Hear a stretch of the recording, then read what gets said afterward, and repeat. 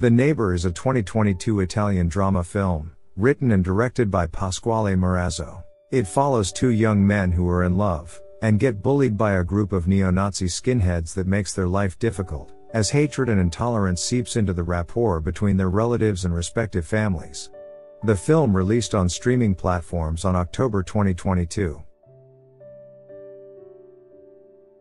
Thanks for watching this video. Make sure to subscribe, and turn on notification.